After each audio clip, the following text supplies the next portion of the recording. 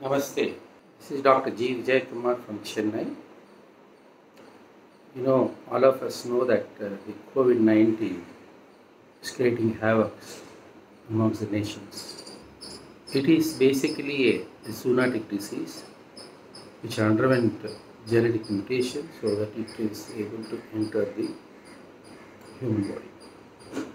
And after entering the human body, it started spreading very fast. As of now, the reason how it spreads is through the nasal droplet, infected droplets getting into the other person.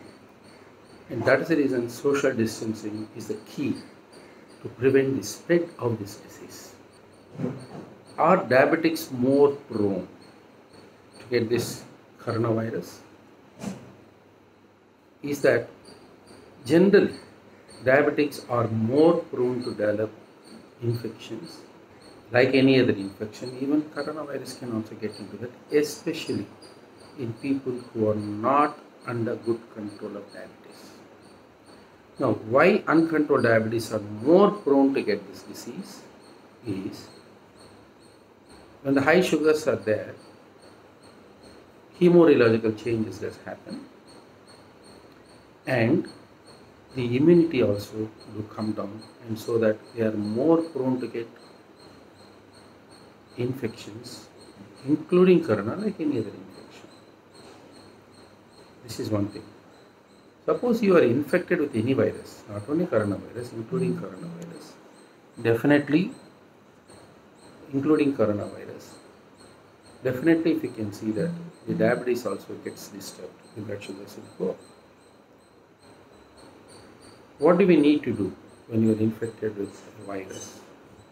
Is that we need to do more monitoring, more frequently, adjust the medications, and then we also need to instruct diabetic patients about 6-day rules. That is isolation, and then hydrating well, eating healthy food, monitoring more frequently, and if the patients are on insulin, also check for ketone bodies. And apart from that, there may be an increase in the insulin doses, or those people who are not on insulin may require insulin as well. So if you try to keep the diabetes under control, it is also said that the hemorrhagical changes can come back, and also immunity may improve. And so the good control of diabetes is the key for prevention as well as treatment, both. There are two more aspects I would like to bring into your notice. Is that there's a lot of talk about the susceptibility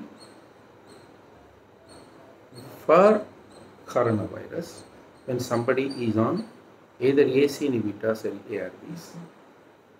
But what we need to understand is that